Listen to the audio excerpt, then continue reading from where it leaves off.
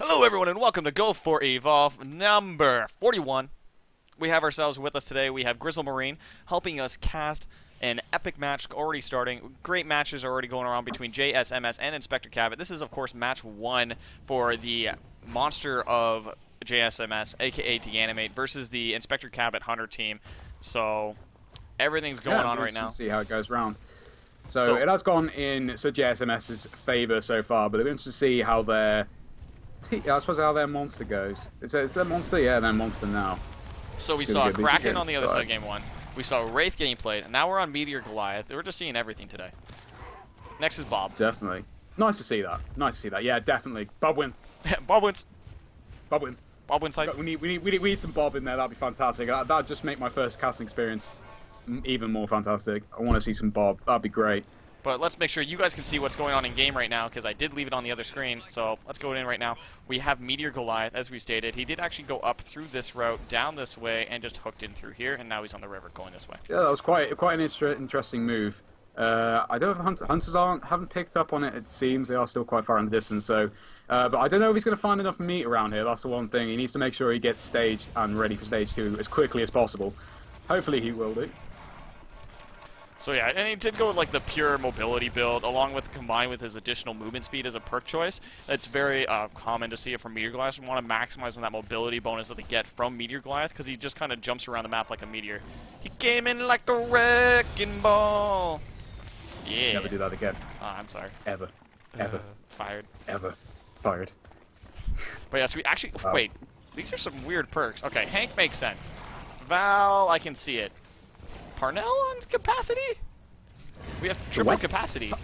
Parnell? What? All of it? What? Wait, who's on capacity? We have Parnell on capacity, we have Val on capacity, and we have Hank on capacity. Hank can make sense. Right. Val I can understand. Hank and Val, yeah. Parnell. What? Wait, team capacity. I learned the capacity actually doesn't work with your sort of like your normal ability. So as a shield, does it actually increase your capacity for that? Because I heard that actually doesn't. Yeah, that's a good point. So it just basically means that he spends less time reloading when he super soldiers, I guess. Yeah, I guess that's true, which hopefully helps him out. He must have he has a bit more capacity on super soldier, I would assume then, or maybe not. I don't know. God, just shows how much I know. Chat's going nuts today. They're just like, salt. And I fixed it already. Before you guys give me flack, I already fixed it. Where we're going in right now, we have charge shots being done trying to get him. I'm not quite able to connect from generic, so just able to dodge it by using that pillar. Gobi's going to be out trying to make sure he gets that. Shots are going to be in the rear from MonkeyBot. And JSMS, aka Jamas, Saucisson, is Deanimate is going to be able to go onto the water. His name in game right now is Sure You Can Whiskers, so he always does something cat related. Meow. Very meow. Very well. So they're going over, they're doing what they can at building everything. Gobi is being thrown out, trying to make sure they have that vision line. However, Deanimate is now staging up to stage 2, has an open skyline. If MonkeyBot can get into position, no, turn the wrong way here. He could have possibly got us Evolve Orbital as we're going in, but we do see the monster has actually escaped by using the acid waterfront, leaping as soon as he was done. Generic was unable to connect with the dome. No, so I didn't really even realize that. Wow. So Deanimate is free. The other dome. He is free. Very good positioning. Now he can get that armor on. He's got a safe zone to probably, get ready, get some armor on, maybe get some sort of halfway towards getting ready for stage 3, and then he can go in for a nice little safe fight. So Inspector Cabot's monster. No. Yes. I'm getting confused. It just shows. Well, it's just going all over the place. Like, they have their teams. They went on the acid waterfront. They're going all over the place. Deanimate's right now using what we refer to as the Zero. I know he isn't actually going to use it, but this little circle here is what we call the Zero Raceway.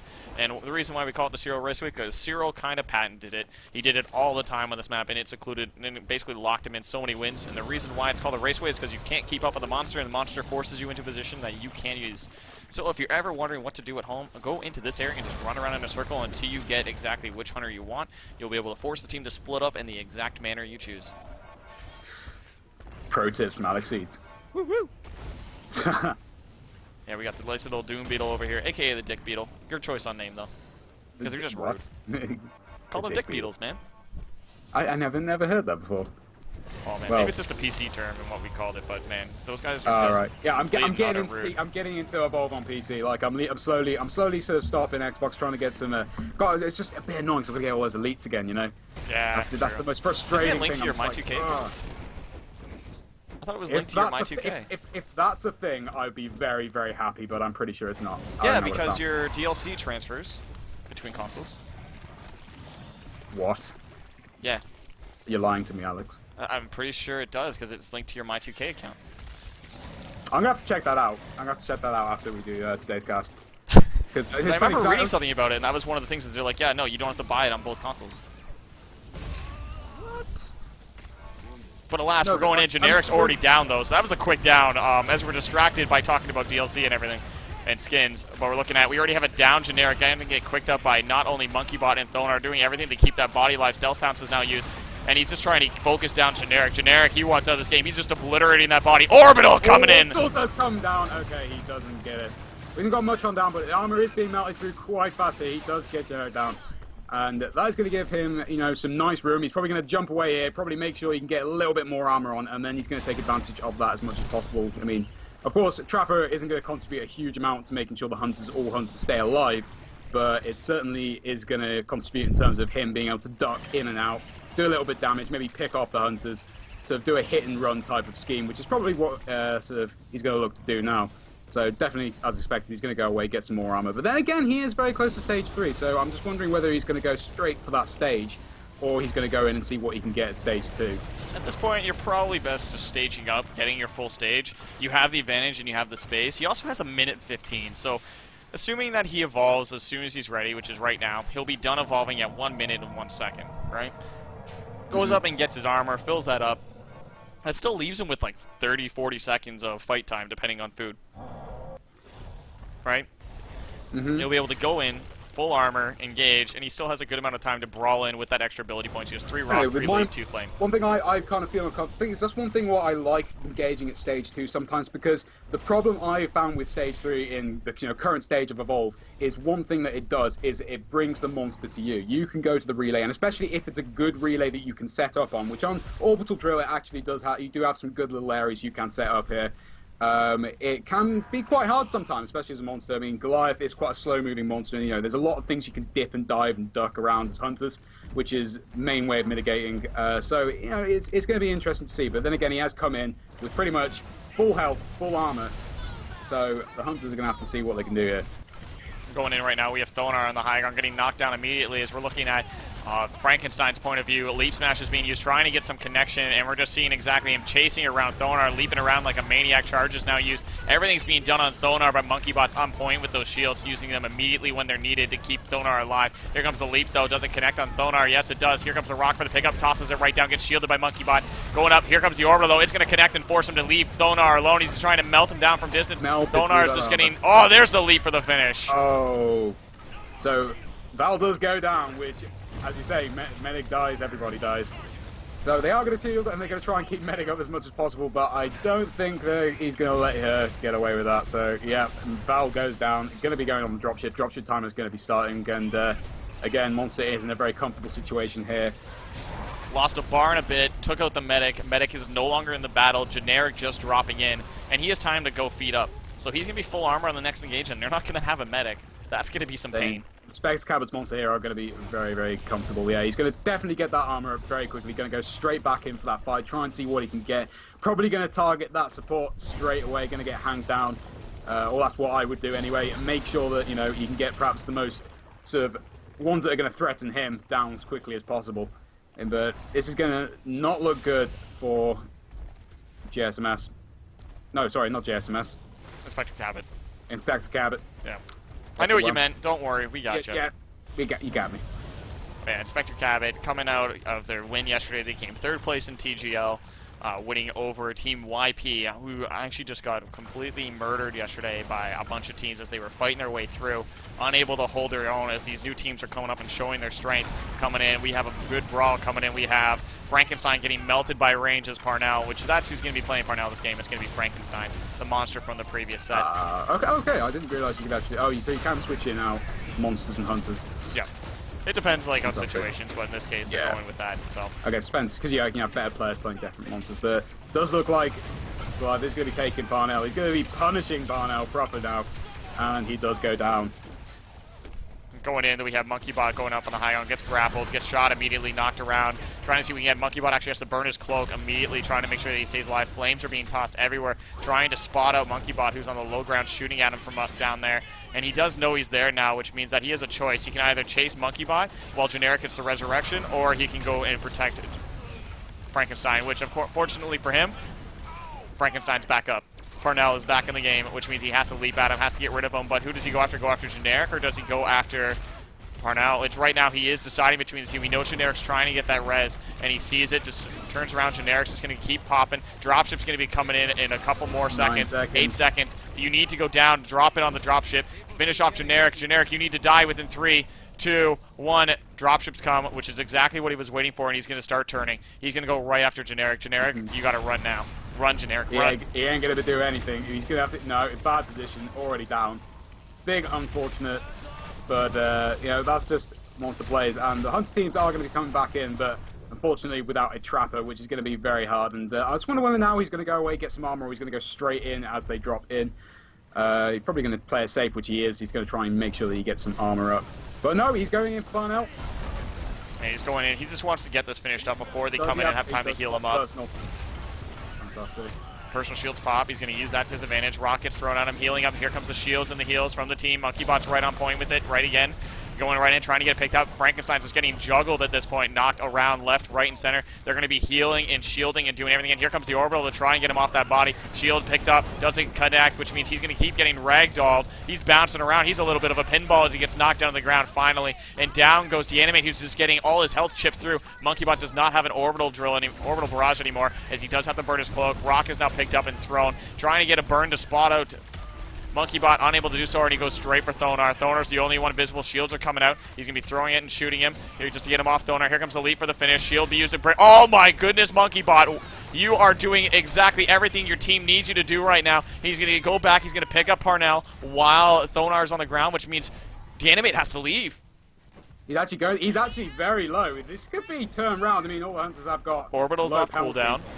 We have got Crow on this team. We have got Crow on this team as well. You know, he's got a little bit of time still before the dropship comes back in.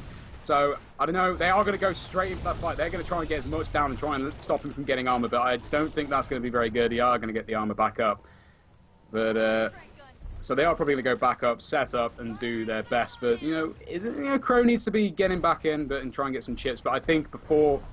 He has to kill all 3 in 50 seconds. This is going to be that timer, and it's a Hank foul.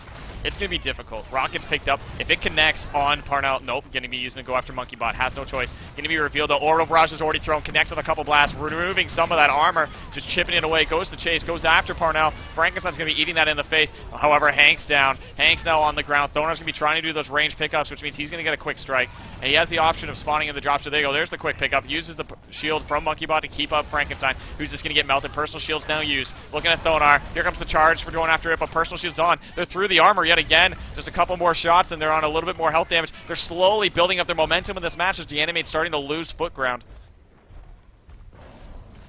But he's going to have to back out, and he is going to have to get some more armor in that situation. Otherwise, he is going to be punished for it, and Dropship is coming back in. So, I don't know. This could, you know, I would like to say that, you know, the monster's probably going to take this one, but getting full armor, but it's hard to say because when you've got Crow on your team, you know, you can keep chipping away slowly and slowly.